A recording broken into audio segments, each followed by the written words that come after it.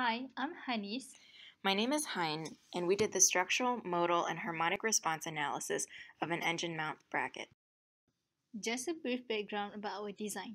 It is an engine mount bracket that is found in the Volkswagen Jetta MK4 VR6.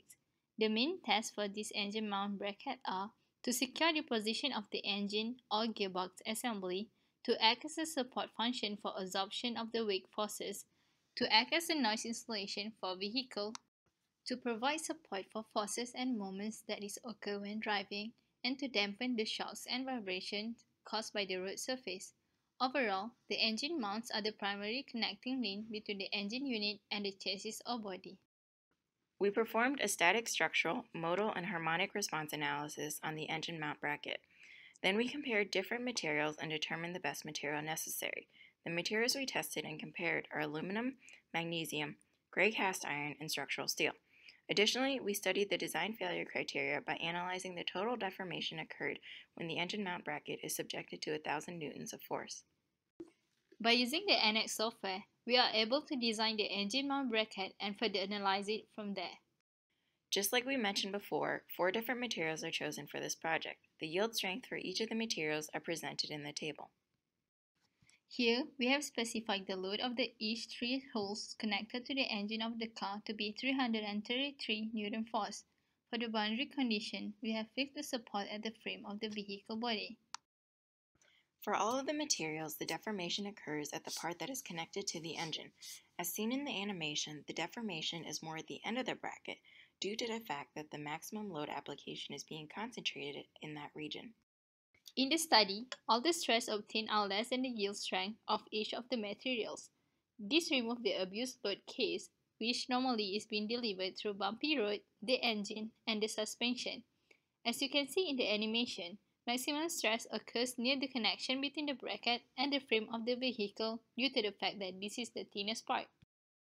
Modal analysis helps to determine the vibration characteristics of a structure or particular component in the form of natural frequencies and mode shapes. From this analysis, we can conclude that aluminum has the highest first natural frequency, followed by magnesium, gray cast iron, and structural steel. The difference is due to the different densities of each of the elements. This shows the mode of frequency from 1 to 6 and their deformation. From the study of the total deformation of each mode, we found out that gray cast iron and structural steel has the least deformation when subjected to the corresponding frequencies, followed by aluminum, then magnesium. Harmonic response analysis gives us the ability to predict the sustained dynamic behavior of our structures.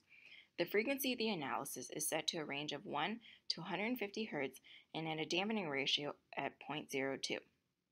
For all the materials, the deformation is set to be at the z direction.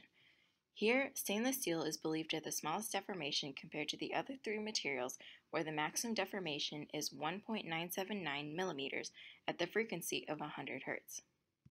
Further improvements can be made to make sure that the device works with the highest performance rate. Such improvements that can be made would be increasing fillet in some areas to avoid any stress concentration and increasing the material thickness while maintaining their weight. For the conclusion, the results obtained for the static structural and modal analysis have shown that the gray cast iron is better than the other materials. The first fundamental natural frequency of gray cast iron is 99.3 Hz, which is considered high but is still an acceptable frequency range of the engine. Next, the gray cast iron has the lowest total deformation, which is 0.13707 millimeters when subjected to 1,000 newtons of force. The other relevant reason for choosing gray cast iron would be because it has high density, longer life, and can withstand corrosion.